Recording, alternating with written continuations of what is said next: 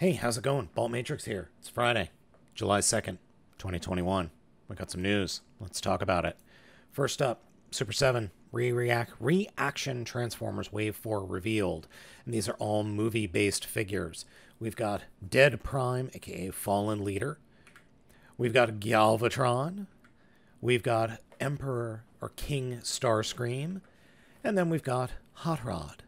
I really wish that was a Rodimus Prime, but actually the Hot Rod looks pretty darn good, and I really dig that Galvatron for some reason.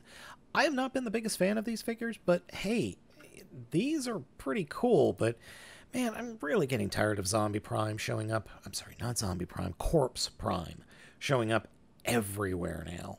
Fellow Transformers fan Proto Man has a picture on his Twitter that shows all of these reaction figures. Wave 1, 2, 3, exclusives, and 4. And to be honest, I kind of forgot that this line was a thing. It's a bummer that one of the figures is just is literally Starscream with a new hat. But some of these, if I had thought about it more, I would have picked up. I would pick up Dirge. I would pick up Perceptor. I would pick up Grimlock and Shockwave and Alpha Trion. Yeah, some of these I would have picked up had I paid attention. Next up is Bumblebee Cyberverse Adventures Warrior Class Dead End has been revealed. I thought we weren't getting any more Warrior Class figures. Dead End was a knockout character in Season 3. He legitimately was a very good character in Season 3 that never saw a figure, and now he's getting one. And it looks like it's going to be coming from Target? I don't know.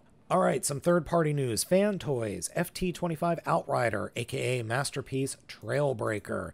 Trailbreaker was my favorite of the original Generation 1 characters in the show. I loved the character for some reason. He didn't get a lot of love in the show, but I loved him. And this looks really good. I mean, this looks really good. And he's got probably my favorite kind of hips, the ones that the entire hip section moves. That's good.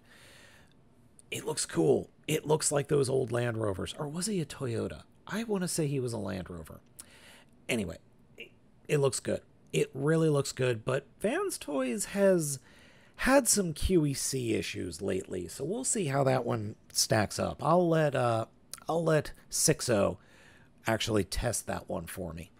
Now, on the heels of Outrider comes Hoist.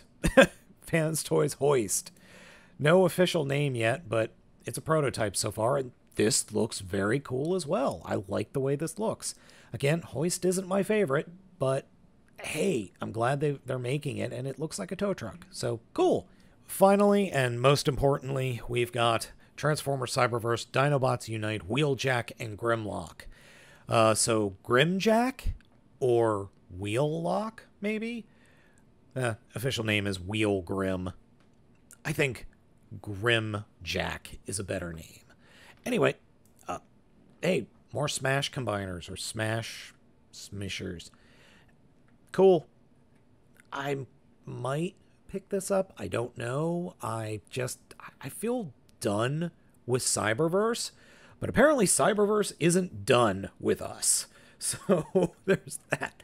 This is on top of the other versions of these Crash Combiners that we've already seen. So we saw, what is it? It's Megatron and Slug, and then Swoop and Bumblebee. I think it was Bumble Swoop was the name.